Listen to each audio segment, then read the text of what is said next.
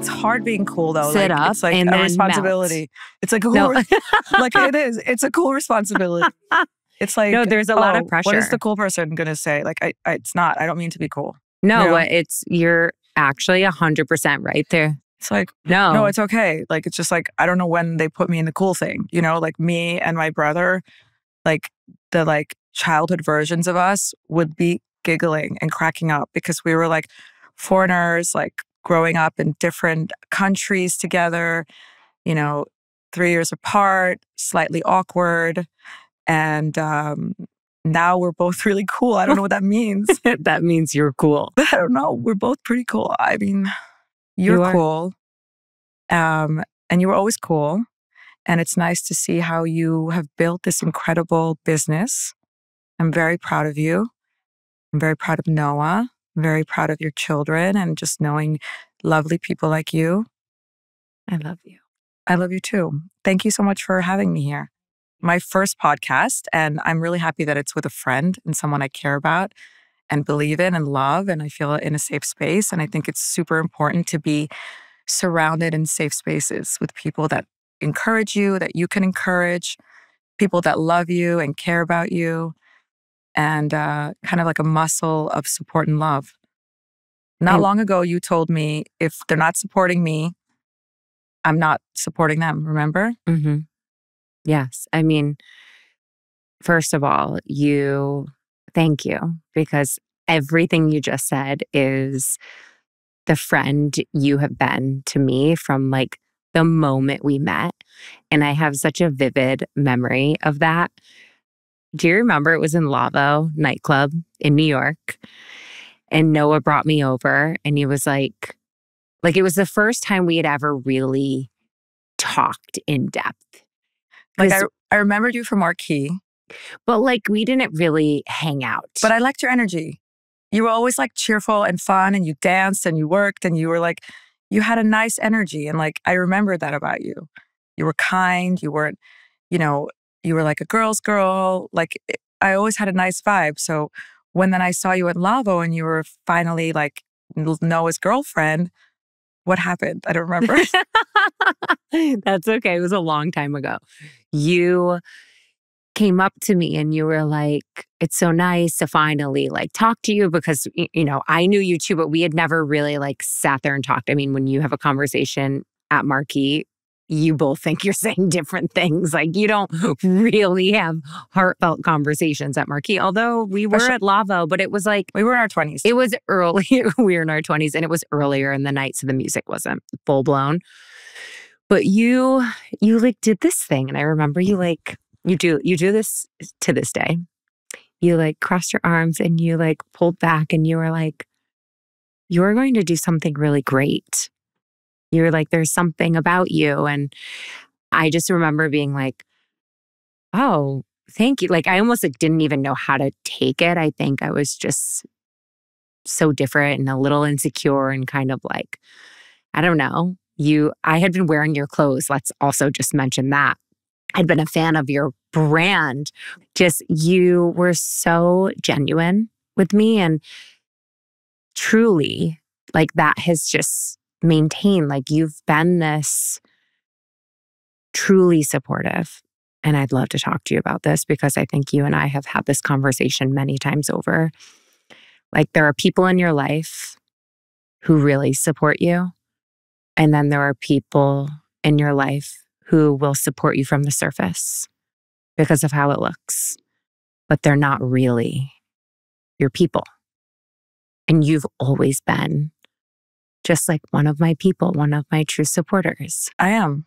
I'm definitely one of your people and I love it. I love what you've grown into. I've loved watching it. Do you feel like you've done something amazing with your life? I do. I like that.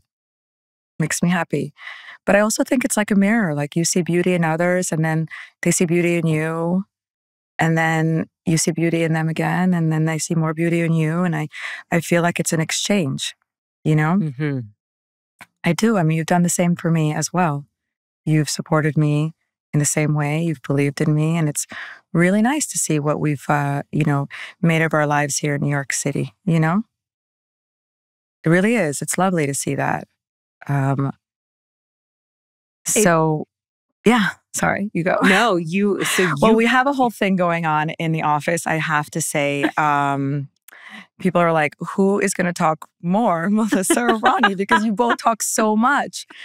And I said, like, I don't know. It depends on what topic. And we do both talk so much. And I'm thinking of our dinners together. We're always like screaming and talking over each other. And we love it.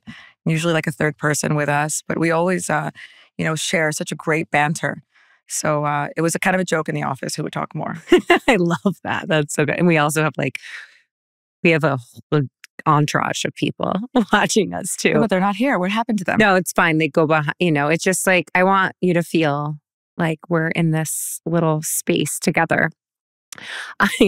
One thing this having a podcast has helped me to become is a better listener. And I realize even in like the beginning of the podcast, how it's almost uncomfortable sometimes to just sit and listen and feel like there always has to be this act and almost as like the host, or I don't even like to think of that. I really just like we're sitting here having a conversation, but it's really helped me to just observe that from listening to it, because that's also uncomfortable, listening to yourself or watching yourself on camera. You have a lot to say, and I think you actually promote a lot of positive things. You really promote a lot of self-love, self-care, movement. I think that's your first stage, and I think there's a lot more for you. I think you're just at the beginning. I think you know that, and I recognize that in you from the minute I saw you. I thought, like, what a great human. I thought. That's what I thought. And then watching you grow over the pandemic was really, really lovely. It was a really lovely period just to see all the things come together. And you show up in a very professional way. And I have to say, I really admire that, because someone like me who's gone to NYU, graduate and undergraduate, and I've studied all this and thought I was prepared for, a certain kind of career. And then I see someone like you who just seamlessly just fell into the shoes and showed up and taught herself everything. Really, really, I admire you in that, You really deserve it. It belongs to you. And I feel like a lot of successes belong to the people that have worked for it. And I don't think that you have not worked hard. You really showed up and worked your, butt off to be where you are today. And it's really wonderful to see what you have created, a real brand around, the things you believe in that are very authentic to you. And people ask me all the time, what is Melissa like? And I said, really, honestly, that's exactly what she's like. There's no act. She's always laughing. There's a loud laugh. She's a Sagittarius. It's very common among Sagittariuses to laugh like this. Yeah, this is exactly how she is when there's no cameras. She does, find joy in the simplest things, like making a green juice. It's really something she enjoys to do. She's not embarrassed to say when she's not feeling herself, right? Mm-hmm. Which has been something that I think you've been sharing with other women, and I see it resonating a lot in your, I guess, I don't want to say fan, because they're not fans. These people are part of your, journey, and they're very much part of your method of meditation, movement, wellness, self-care. And now you're showing another vulnerability of yourself, and it's listening, which is new, right? Oh, Saying yeah. It's really new. It's nice to hear you say that, because I'm in the same place too. So should we just listen to each other and not talk? Because I actually I'm in a listening phase right now too. I'm feeling like I don't know everything. Oh. And I think that people who are listening are learning more, So I'm there too. Well, we can be here together. I mean, honestly, it's beautiful. It's been expanding me in different directions to just be so present, and it locks you into what you're doing. So it's a good thing. I want to go, I think, back to younger Ronny Kobo. You grew up in New York, and just seeing the evolution of Ronny Kobo and you, knowing you now and even 14 years ago when I met you, just everything has evolved and elevated. I'm wearing your blazer now. That is so insane. Thank you. I'm really proud of that blazer because like I was scared of making a really good blazer because I have like very high expectations from myself, my team, my vision. And like, I really needed to nail the blazer and seeing it on you, it looks awesome. You nailed it. I think I did. You did. You nailed it. It's a good tux. And you're just like, you have always been my style icon. Like, I feel like you get it. So where did that come from? Where did it come from? I don't want to sound like we've been hearing a lot of like empowering females. What does it mean? I really truly have a brand that I feel like when you wear it, you feel empowered, you feel individual. I feel like I give that the Ronny Kobo girl when she wears something, she's kind of competing on her own with no one. She's feeling individual. She's feeling confident. She's feeling sexy. She's feeling bold. And it's kind of a conversational piece. Whatever I make, I feel like ends up being a conversational piece. So it started with, what was the question again? How did it start? Yeah, I mean, you grew up in New York. I grew up in Hong Kong, which is like, a lot of people don't know that about me. My father was one of the early pioneers of the denim industry, and he was one of the very brave foreigners who embarked on the journey of an American dream.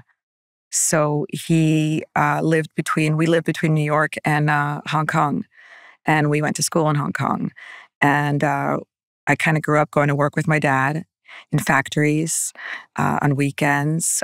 He had a work ethic like me, so he worked late at night and on weekends and traveled around the world like it was having breakfast in a coffee shop.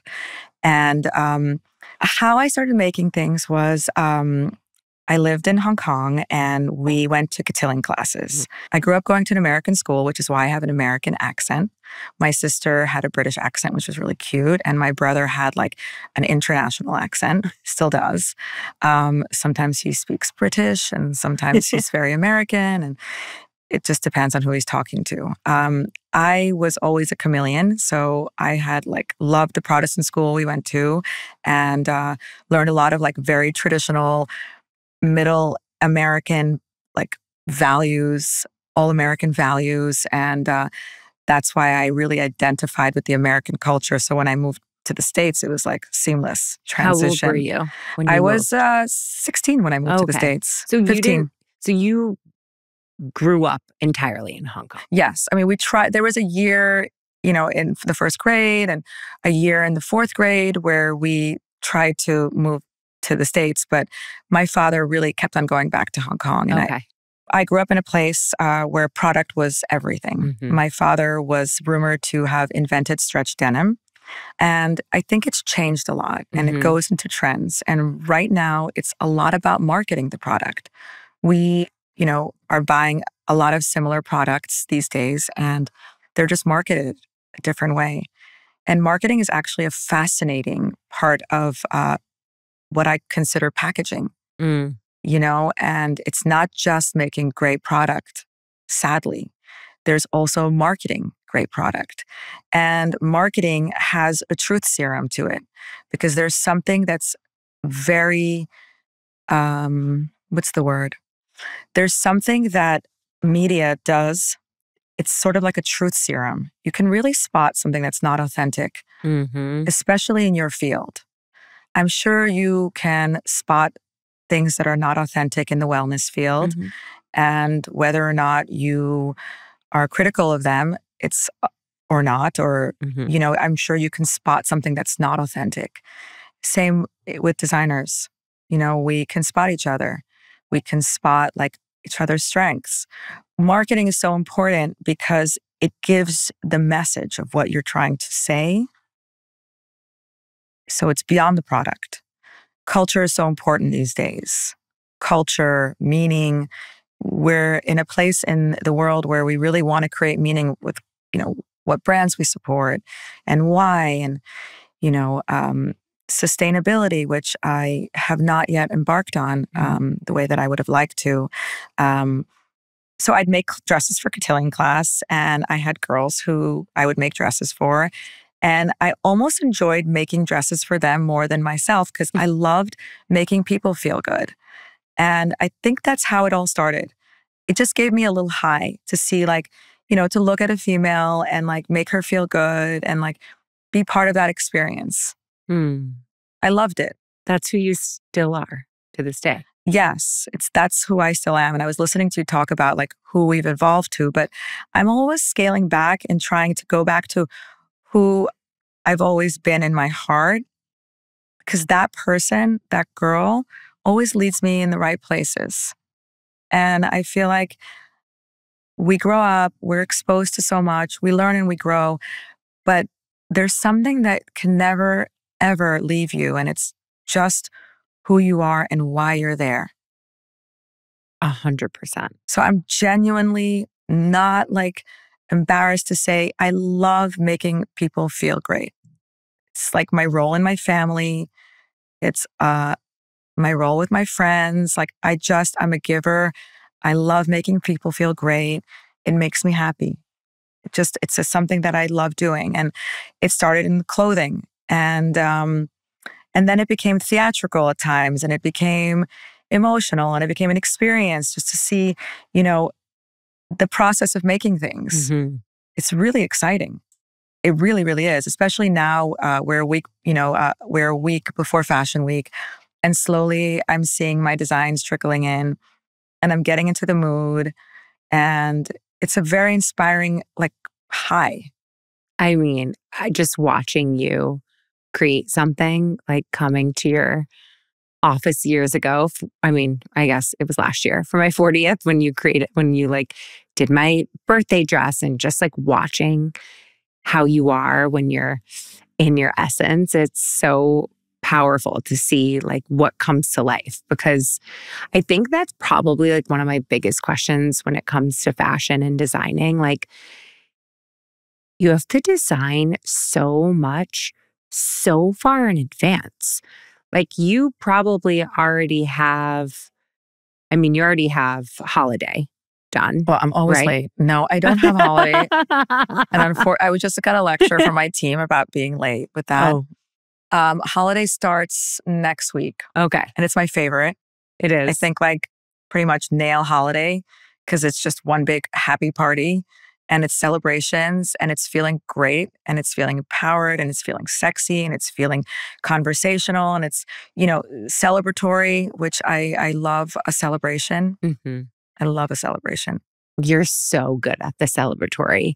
I don't think you've ever created anything that I've been like, no, like I'm just like, everything hits. How do you keep it? How do you keep yourself inspired? Like, do you go to shows? Like, where do you get the most Like inspiration's inspiration? everywhere. My first company, I did handbags and I was inspired by tapestries and they were so beautiful. And I would buy vintage tapestries and make these beautiful handbags. I have one that I still keep and I love it. I'll send you a picture if you want to Yeah, put it in I want to this see. whole reel, whatever, Yeah, I want to see. this podcast. It's beautiful. And I'm inspired by anything. I'm inspired by life. But lately I'm inspired a lot by vintage and history and obviously, I'm known for being inspired by the 80s and 90s, and that's kind of where I grew up in Asia, and it was a very glamorous lifestyle at the time. Everybody dressed up, and it was a melting pot of ethnicities. There was not one culture that you would say was dominant. There was people from all over the world. It was very interesting to see so many people living in such a transit city. Mm-hmm. Also, people didn't stay very long. So you only had friends for a small window. And you had friends for 2 years, 3 years, and then they would move. There were a lot of IBM families, expats, people, very few in fashion was in my school, but there was a lot of banking families. It was, the 90s in Hong Kong. So Mm-hmm. it was everything that you can think of. It was also a British colony at the time. So it was very interesting.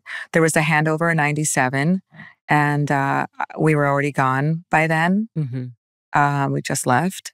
So it's changed a lot, but it's still just that magical place. If you think New York City's fast-paced, You have not been to Hong Kong. I've been to Hong Kong once for like 5 days, and I was like, this is insane. We lived in the countryside, Okay.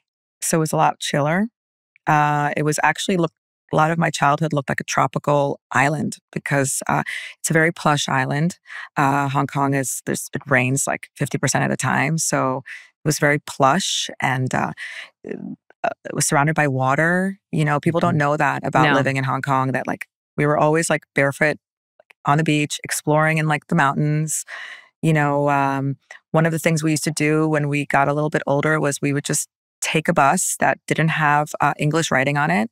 So you were going to like a total foreign kind of community. Not foreign, but you were going to more of like a less, at the time we said Guaylo, which is like white community. I was a Guaylo, but it was less white and it was more Asian. And we'd go to these like cities that were like mini cities that were just all Asian, and there would be no one that we would know, and we would just misbehave, skateboard and misbehave. And that's, my last year in Hong Kong was that, just jumping on, Asian buses and going to like communities that were not, Caucasian, and just being like a teenager, which was super fun. It's so funny because I know you've talked about Hong Kong before, but I always thought that you were there for a shorter period and then came to New York and like would go back and visit your dad. I didn't realize that that was like your whole childhood. Yeah, it was. It was my whole childhood. And it's Chinese New Year around the corner. And, I really I feel it. It's part of my culture. I love Chinese culture. It's so respectful. It's, the Chinese people are like incredible people. They're so loyal. Love doing business with Chinese people. I just love it. I love the code. There's a little bit of like a mob wife to me sometimes, or not my wife, or just because I'm really big on loyalty and honesty. And I really get that ethic from the friendships I've made in Asia. Almost all of the factories that I work with are female owned. The majority are, and they're all young, really hungry, really creative, really, really amazing women who make beautiful clothing with me. We do a production also in other countries, but I love China. I love it. I love it. I remember going to a factory for the first time and I was like, oh, like it's wild when you like actually see how product is created. Wild. I create product here because I'm such a product junkie. I created on 37th Street, and there used to be such an interesting production culture on what they call like the garment district. Mm-hmm. There were a lot of factories. Sadly, there's less and less. But I make a lot of things in the garment center. I have a lot of factories that I have great relationships with, and we have a lot of, very interesting evenings together making product, which is just what I love to do. It's what you love doing, like aside from just designing. Right. It's like who you surround yourself with, right?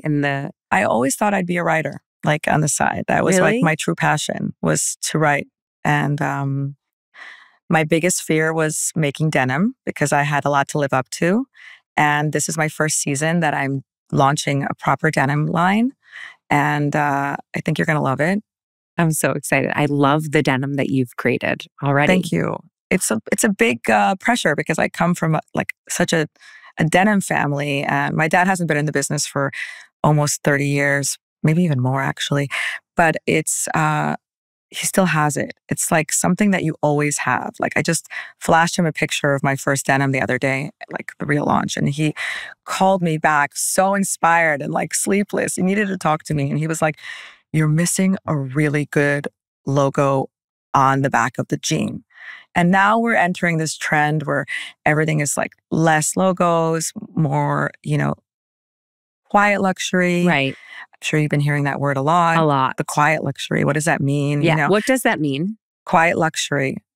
You're talking to someone who's such a novelty freak, who really likes to stand out in a room and likes women to stand out in a room. Mm-hmm. So quiet luxury is definitely not 100% who my personal aesthetic is, although I can appreciate it and its simplicity and its elegance. But it's also so important to be authentic to yourself. Thank you. And just say like, you know what? I can appreciate this. And I do, I'm dressed, I guess, in a quiet luxury kind of way today, which is, who I guess it's like trendy. today? I guess it's what I felt like doing. I mean, it's what I wore to work today. And honestly, I didn't have time to go back and change. So I made it work. That's great. But quiet luxury is good quality. And I think that stems from the marketing that we have. Okay, this is actually good because quiet luxury is quality. And I think that we've done a lot of impulse purchasing on Instagram, on Facebook, online. And I think that the marketing really took over from the product. Mm-hmm. And I think it became too much. We had the pandemic with the sweats and the sweats and the sweats, which I love more than anything. That's something you don't know about me. But I think from the quiet luxury, we needed some real good quality. We didn't just want to like buy into, an image. We wanted to buy into quality, longevity, price point, really like be wise with where we're spending our money. And I can totally appreciate quiet luxury, really can. But I can totally be honest with myself and say that's not where I am. Like I have great quality. Our clothing is great quality and we strive for quality, but I don't think I'm quite a quiet luxury brand. And I don't want to be. I'm happy in my space. I'm happy what I've created. And I want to create, a bigger world from what I know how to do. I love and not that. try to be anyone else, because like me is good and me is awesome. And someone else is awesome, and quiet luxury brands are awesome. I love them. I personally like to buy quiet luxury for myself because it lasts longer and because I have such a good eye for, clothing and for execution. And, I really can appreciate, spending my money wisely.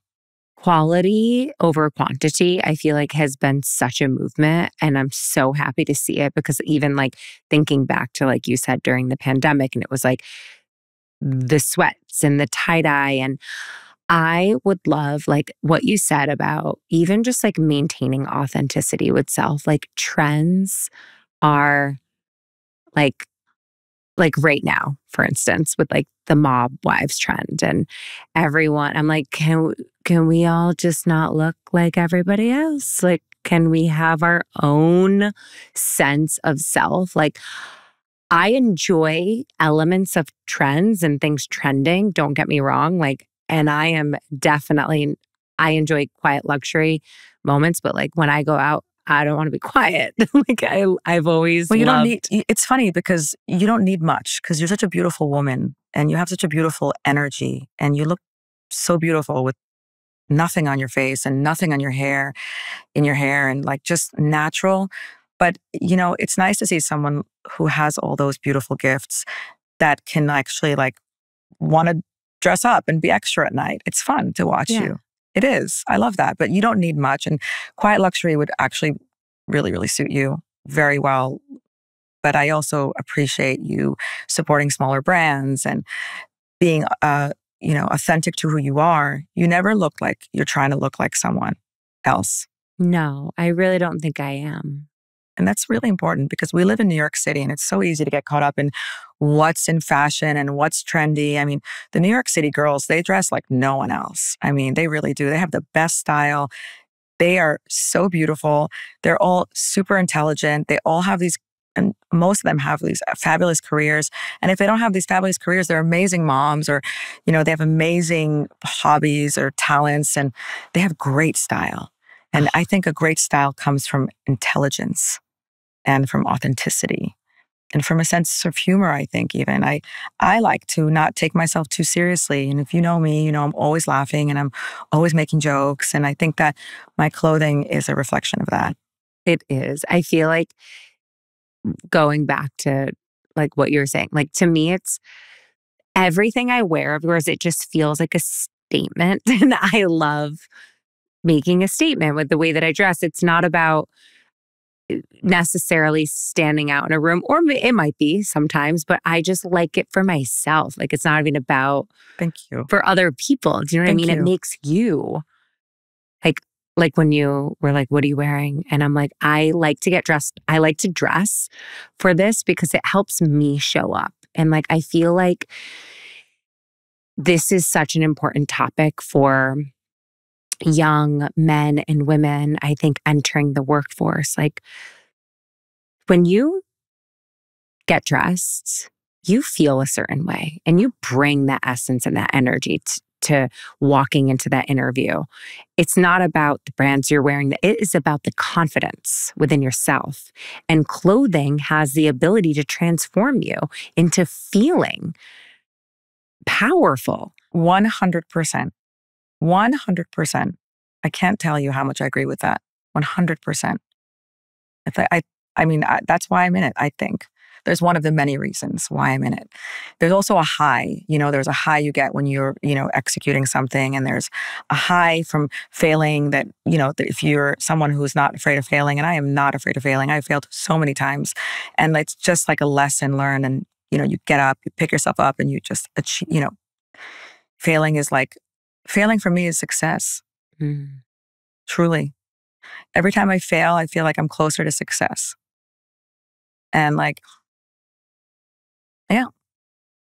My family always jokes around about like me not being scared to fail because I've failed a lot. I've tried a lot of businesses as a child growing up, and you can look at it as a failure, but I look at it as a portfolio.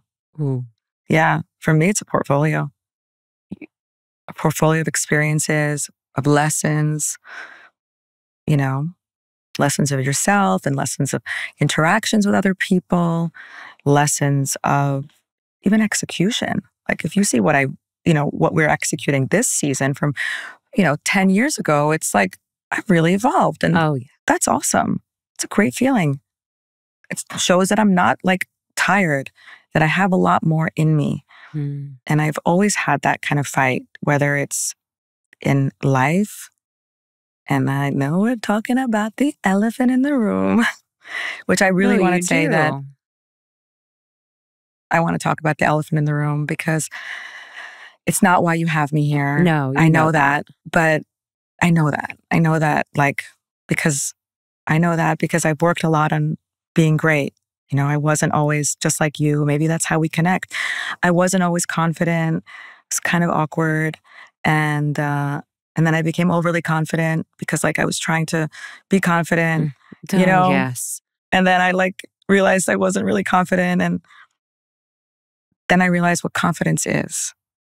And I have to say, I'm really confident. I really am. I mean, we have insecure moments. We have moments where we're questioning ourselves, but that's not insecurity. It's just being humble, just wanting to be better, to grow. So the elephant in the room is interesting because it's around this time. So it's a very triggering time for me in general. It's been 4 years and everyone always asks me, Ronny, why do your fall collection so great? Because when I'm designing fall, it's around the time that everything happened in my life that really changed the way that I looked at things. And I like to dive into creativity. It's very healing for me just to, I don't want to say be distracted, but do something positive with overthinking and remembering. I think everyone who's gone through some kind of sadness in their lives or some kind of trauma, I think when they enter that time or that month. I remember I used to have someone very close to me who lost their father in March. They know who they are if they ever see this. And I remember in March, their personalities totally changed. And it was like even the month leading up to March, because the trauma was so strong in their bodies and in their nostalgia that the month of March meant something. Like maybe the season or the smell in the air or whatever you were eating or somebody's birthday that month, or was it Valentine's Day or was it whatever it is, really brings you back. So this is the time in my life that, my health failed me. And it's really, really funny because next week it's going to be February 4th. I'm sure this is probably going to air not then, but next week's going to be February 4th. And that's when, I found out that when I was diagnosed with fallopian tube cancer, which is a form of ovarian cancer. There's been studies that say ovarian cancer starts in the fallopian tubes.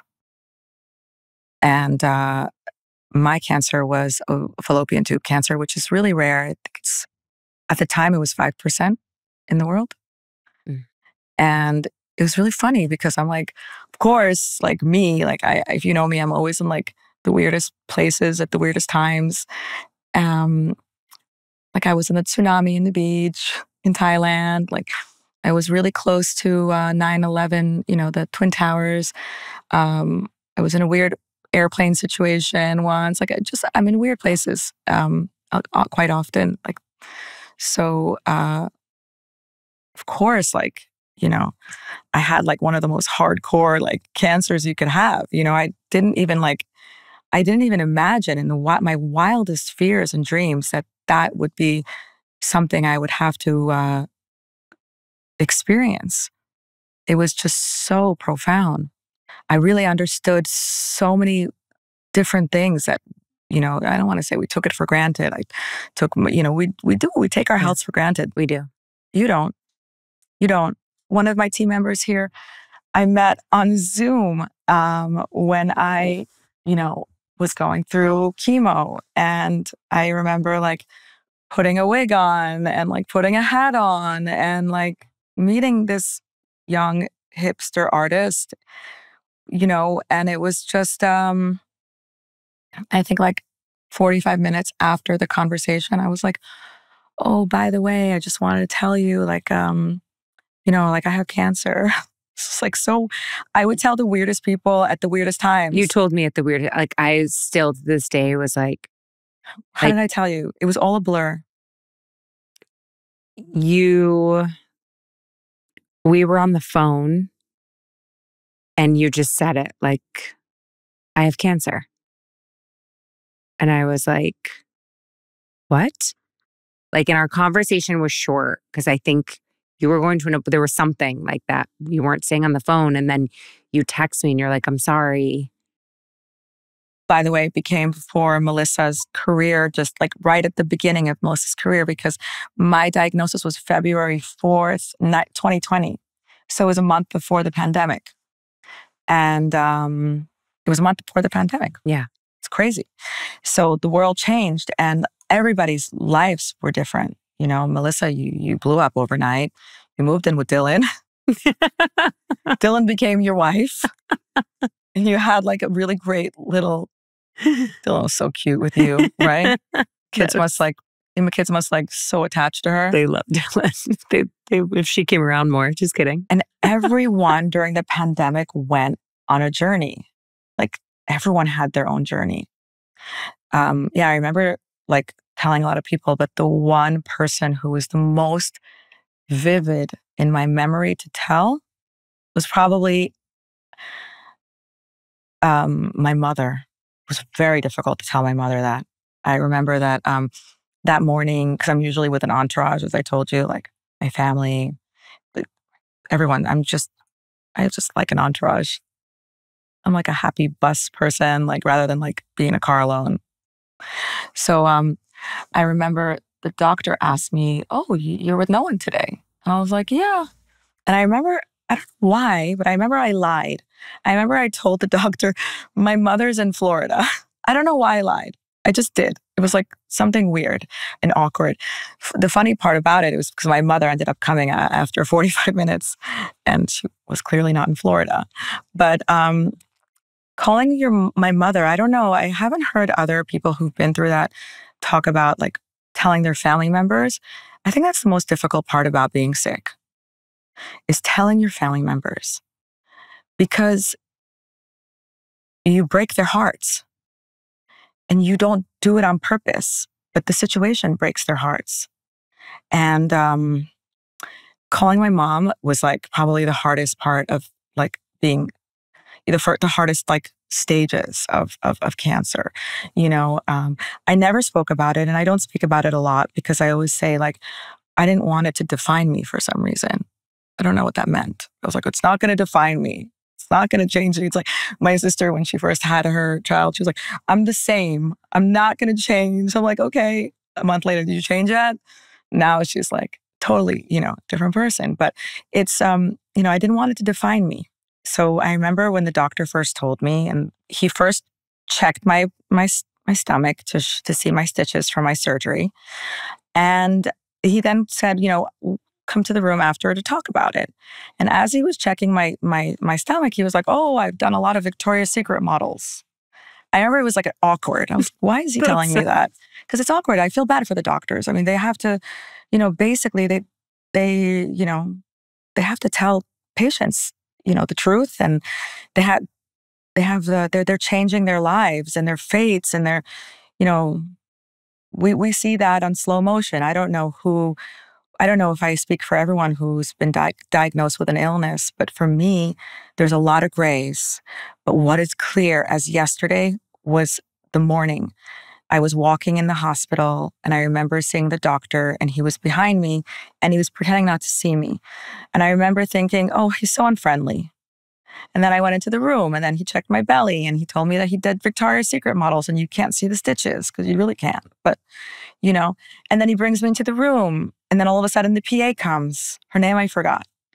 And then she's staring at the wall, and then he starts drawing, and he's looking at his drawing, and he's drawing you know, the ovaries, fallopian tube. And I was like, no way.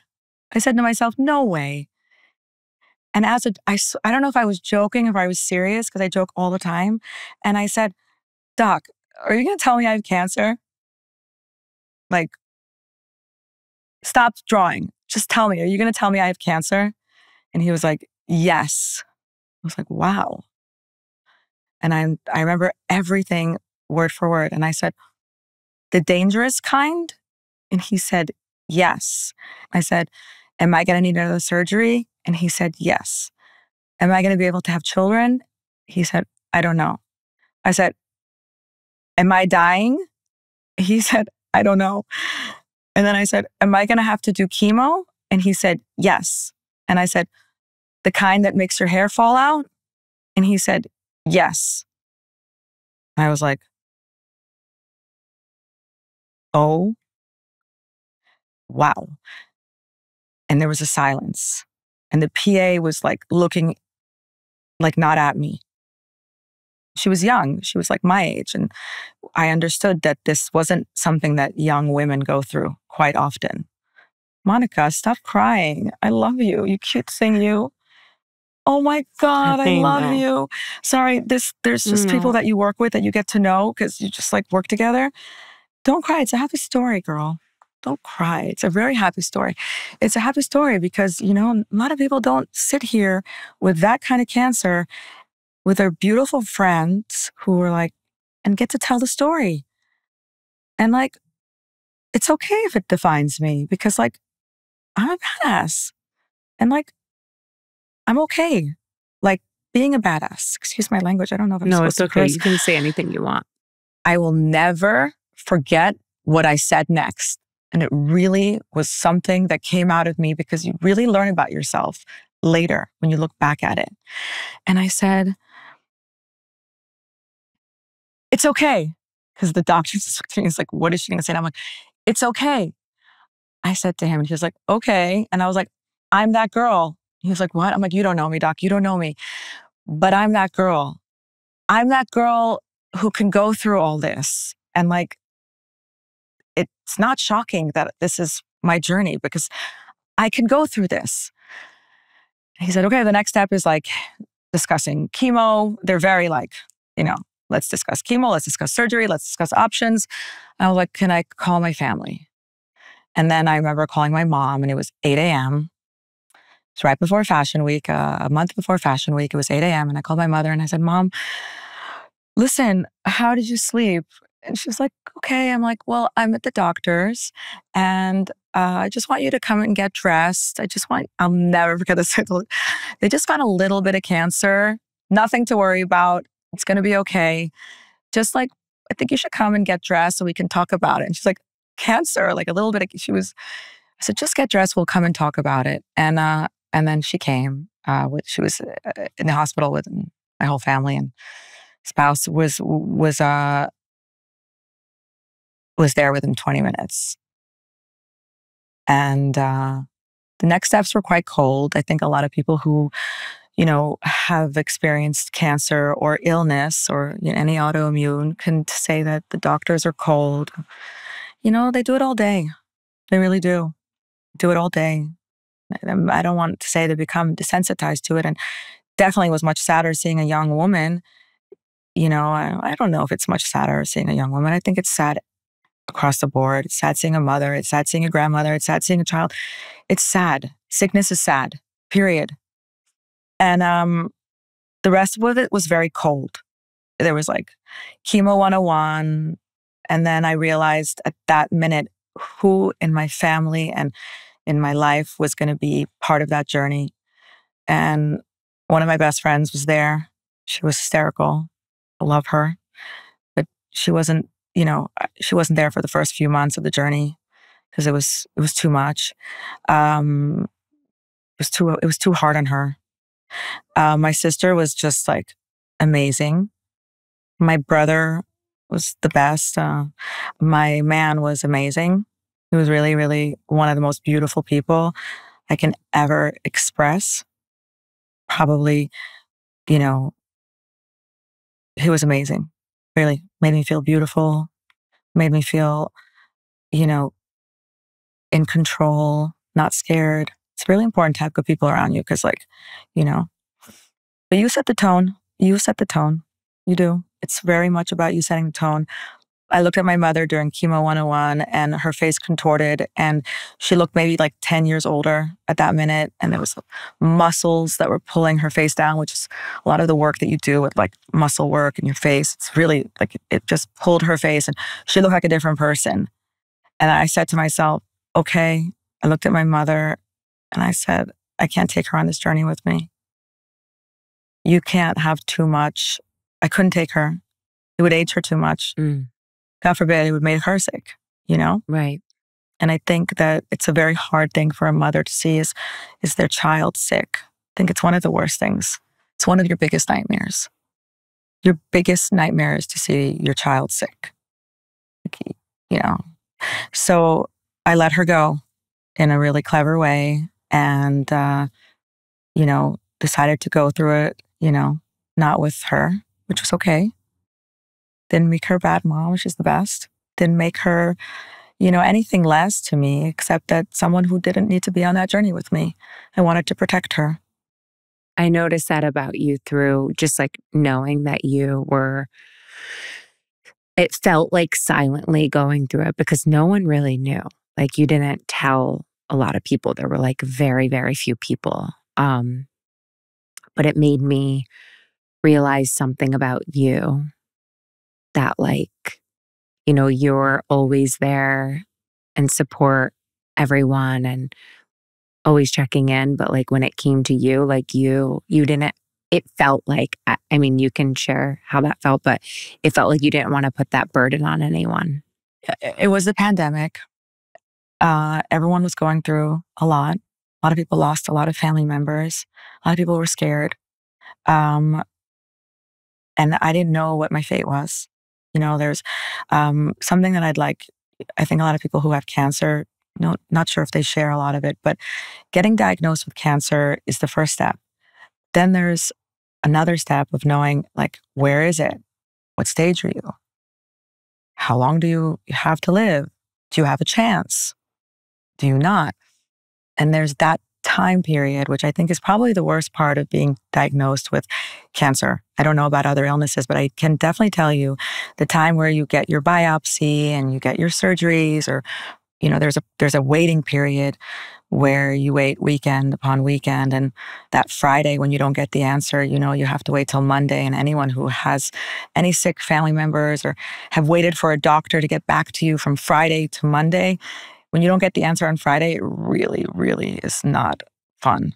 And waiting for the answer along the weekend, So I had 2 full weeks of waiting to know, like, did I have a chance? Do I even go through chemo? I mean, and learning that I had a chance, learning what to do with my time those 2 weeks and how to sleep and how to breathe. And the unknown was really, really, like, the waiting period was really intense. So I didn't really want to tell a lot of people because I didn't know what to say. And again, I don't want to break people's hearts. Like, it's kind of sad, your cheerful friend who like loves you and supports you and your family member and your wife and whatever. You just don't want to break anyone's hearts, You want them happy, people that you love. And when they think that you might not be there, it's very scary. So I didn't tell a lot of people.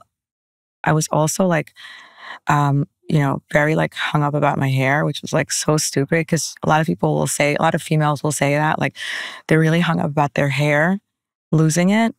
Some people are like really cool. I wasn't, definitely was not cool. I was very graceful.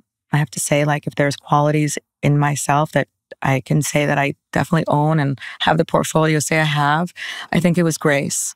I remember after the whole chemo period and, when it was over, the doctor said to me, I have to tell you something. He said, out of all my patients, you've portrayed the most growth from anyone. I was pretty hysterical after I told him I was the one. Then I became like super hysterical and I went into, a phase of like hysteria. And I probably, buzzed him a little too many times and it's probably like not as sensitive. But then I became very graceful after I was very ungraceful. I became very graceful and I think I'm a very graceful female. And I think that is something I have the portfolio to say that. Yeah.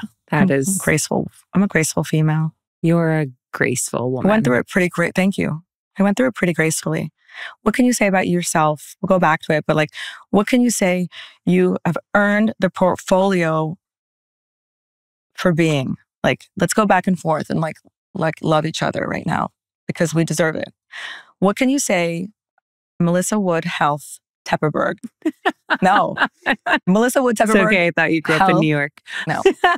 What can you say that you love, that you have a portfolio and you can say that it's a good quality about yourself and you have the portfolio?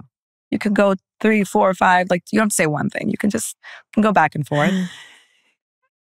I think my ability of acceptance, of really accepting myself through all the phases, all the journeys, all the growth, and to still really come out the other end just like loving all of me.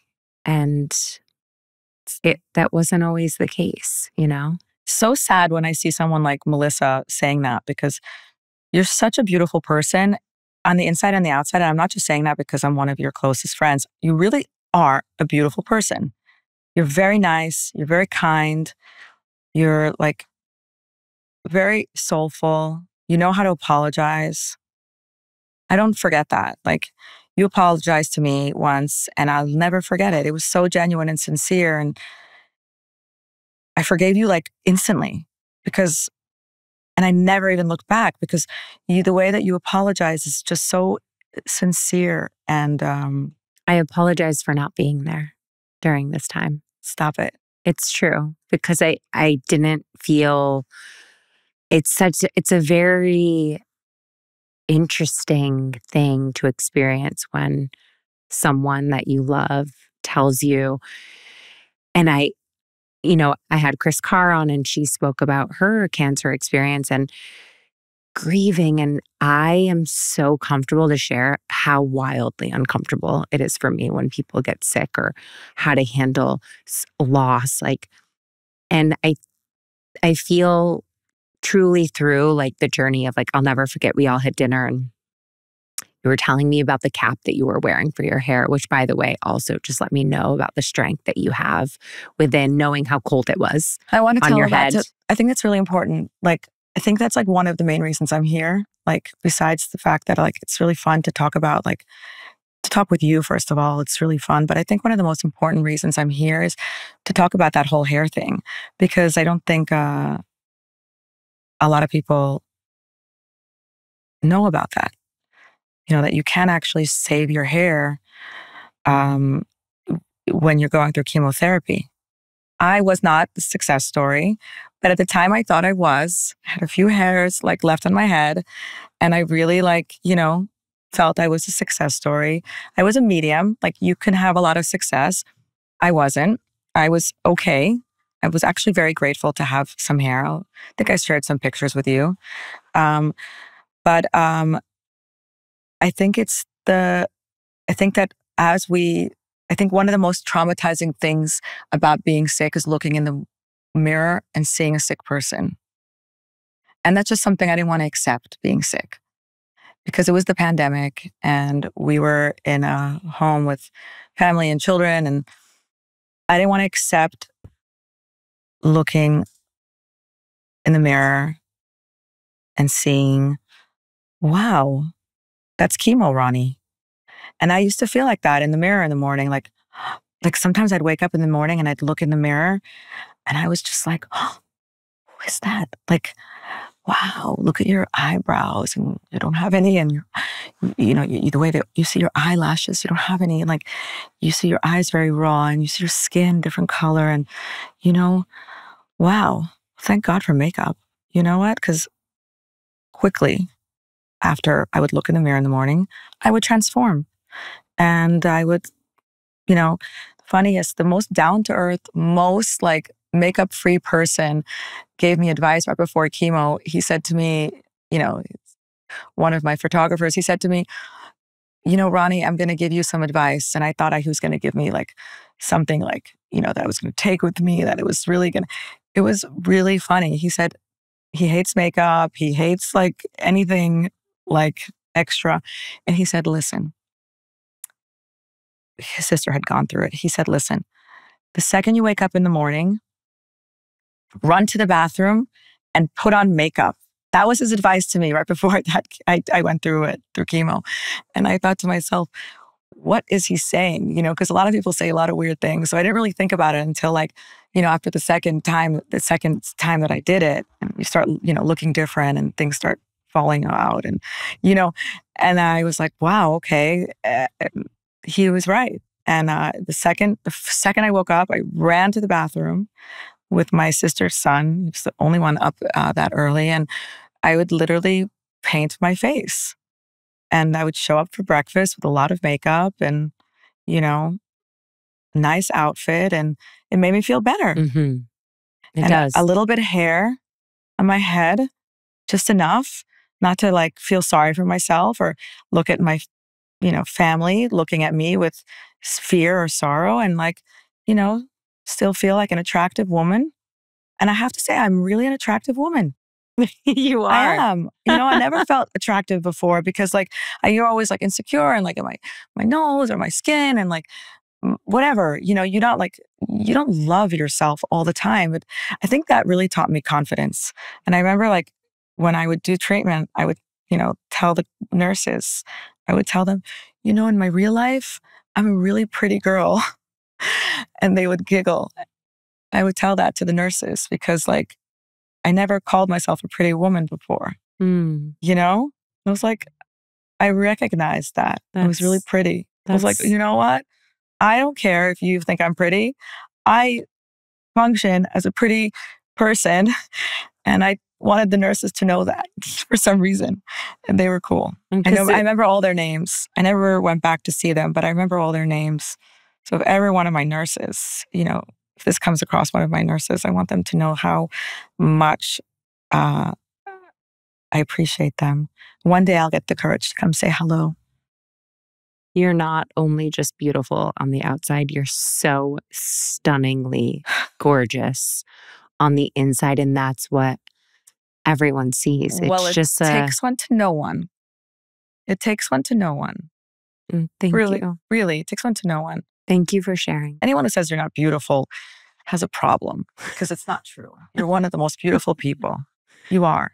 That's okay. I am finally in a place where I thankfully I'm not looking to others for validation of self anymore. And it's liberating. I think just. Well, you've also built this amazing empire. You've done things for yourself. You've shown up for yourself. You've built this incredible, platform for yourself. And it's not just business. It's mother, you're a mother, it's a wife. It's the way you've decided to show up for life. So like, you shouldn't care what people say because you know what? You're trying your best. I am. You really are. We all are, right? I hope. We try. Some of us, right? But to be able to identify that in other people, and we mess up and we pick up and we try again, right? Yes. Oh, I have to share one story. Tell me. That I'll never forget of you. And then I want to close with just asking you one last thing. We gotta talk about you. No, it's something you said to me. I went to your showroom on Madison Avenue when you were showing at that beautiful space.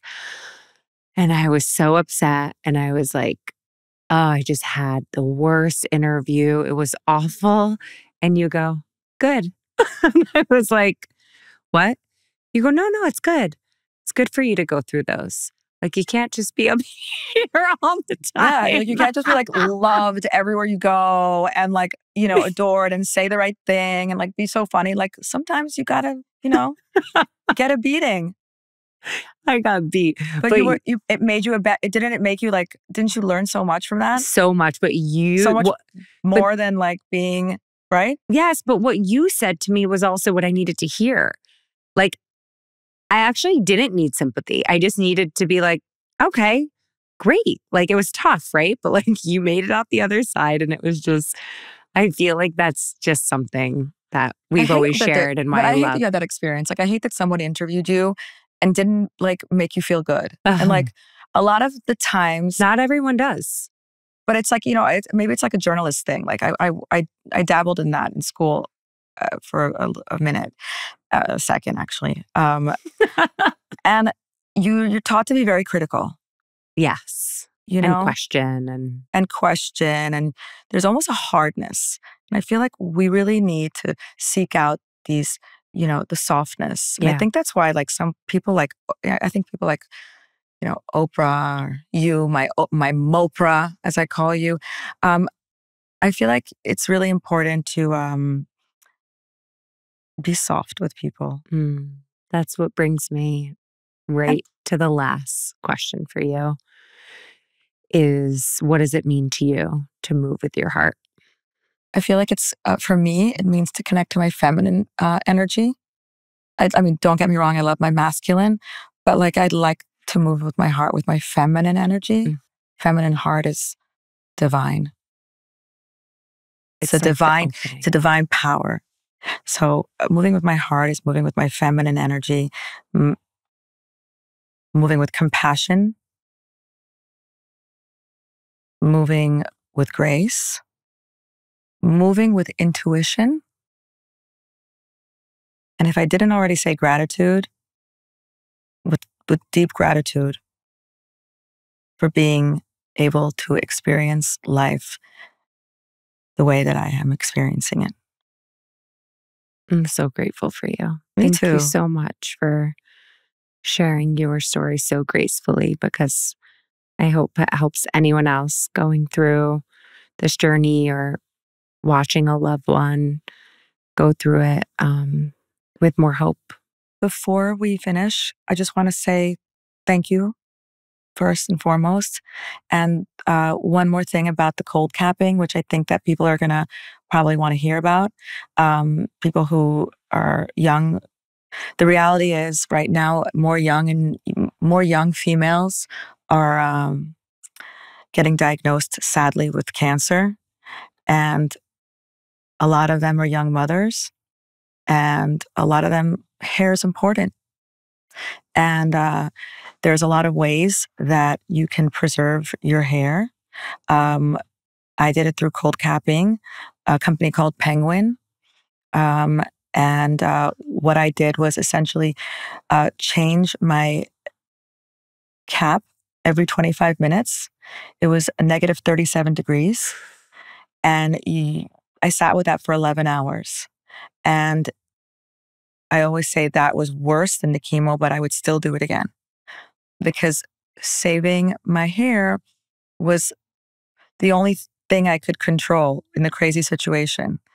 And it was also something that made me feel less scared to know I was trying my best. And one more thing about cancer, guys, because like I do really want to say one more really important thing about cancer.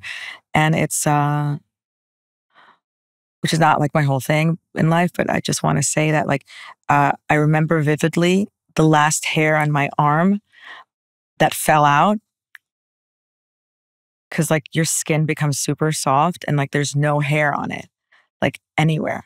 And like you don't think you have like hair here, but because you have peach fuzz, but you know when everything falls out that you actually had peach fuzz like here, or like I had peach fuzz in areas that I don't even think I had hair, like in my, excuse me for saying that, but like, you just everywhere on like your neck, on your chest, like you just didn't realize that we have peach fuzz. But anyway, the point of saying that is that there was the last hair on my arm, and it was the last one. And I remember that one made me cry when it was gone the next day. And I wrote what's going to be a chapter in my book, was the first chapter, and it was all about me and that last hair. So at first you don't know what I'm talking about because I'm like, talking to this one hair and you don't realize it's a hair, but it's at that time was my friend because it's the only hair in my arm left. And, praying for it to still be there in the morning so you wouldn't have to be alone. And it was really beautiful. And I read that before coming here today because I wanted to remember what you just said, like, remember where you came from, Remember where you came from. Remember what you saw. And then all of a sudden, when I started saying that to you, because I'm so visual, what I see is I see this beautiful, exotic childhood, and I see death in the waiting rooms, waiting room for, getting treatment. And I see life and, delivering my sister's baby a week after, it was over. And I see, you know, healing by being able to talk about this and share it with others. And hopefully it's going to bring something new. And that's what moving with my heart is, moving in my truth. So I'm sharing this story, and I know that I'm going to make a friend from the story because this story is going to resonate with someone who wants help saving their hair and wants to like obsess with someone on the phone, or someone who is waiting 2 weeks to get diagnosed, or has a family member or someone young who shouldn't have this disease. And, or someone who is not taking care of their health and their stress management or their heart. Because I really want to say that I had a very hard time 3 years prior to getting diagnosed with cancer. And about a month or two before, I literally felt very weak. And the reason I bring this up is because we're on the Melissa Wood Health podcast, and it's important. She says to us quite often to listen to your body. And, say what you want. You're preaching the right things. You're teaching us the right things. Listen to your body. Green juice is the truth. It is truly the truth. The nutrients that we have in our organic green juices are better than any vitamins you can take. Movement. Listen to your body. She was a vegan. Now she eats meat. Your body knows. Your body talks to you. And I think being here with you, I think it's really important to tell you on behalf of me and all of the females that are watching you, thank you. You're teaching us things and you're giving us tools that help us. When I walk with you in a public area, it is like the biggest celebrity friend I've ever had. And it's all these amazing women and females who you've touched, who you've helped, who you've given tools to. And you came out very strong during the pandemic, you came out and you helped a lot of females. And whether or not you were present in the way that you wanted to be, you were present in inspiring me. Because when I was going through that period, I was thinking, wow, Melissa is living her dream. She's teaching people nice things. She's making people really happy. She's being a good citizen of the world. And she's thriving. And it inspired me because I thought, oh, wow, I'm going to get healthy and I'm going to like thrive and it's going to be awesome. And I'm going to make my dreams come true. And those are the tools I'm going to remember. So thank you. Thank you on behalf of all those females who like come up to you and I've seen so many say how much you've saved them and how much you taught them. And that's great. It's amazing. It's a very powerful energy to have. And you're showing up for it by bringing your community and your friends here and teaching us that I take the award for talking more than you today. I love you. Is it just another lesson? The Truly. one who talks more learns less. Don't do it at home. I love you so much. It was so cool.